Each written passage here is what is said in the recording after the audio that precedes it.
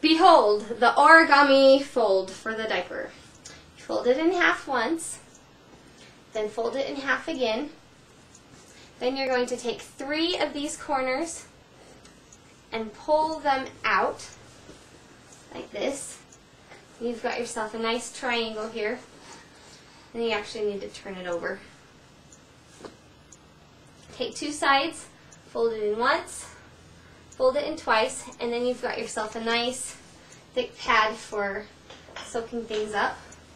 Then you're going to place your baby on the diaper like this.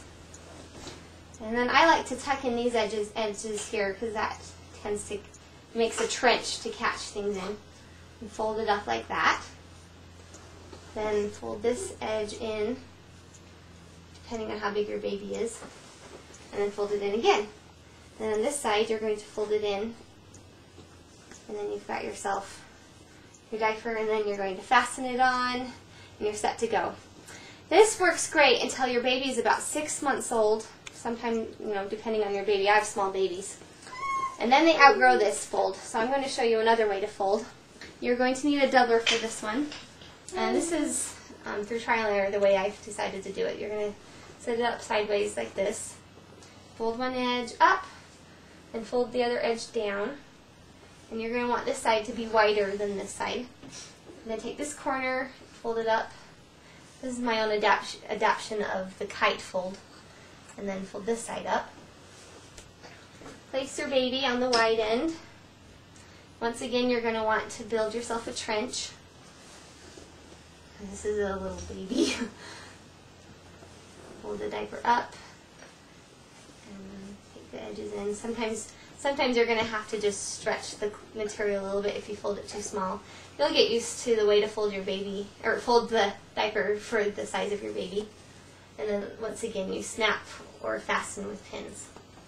That is the flat diaper.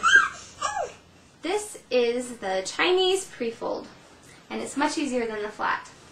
You're going to just lay it flat, place your baby on side, fold yourself a nice little trench, and then fold the diaper up, and then you're going to push down just a little bit and roll it out like that.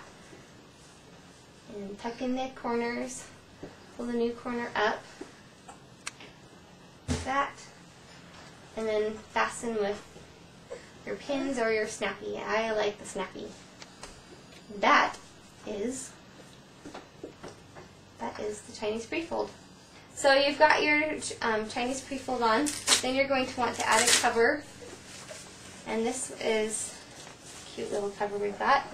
You'll have to add the cover when you're done. Unless if you're doing illumination communication or you just don't care.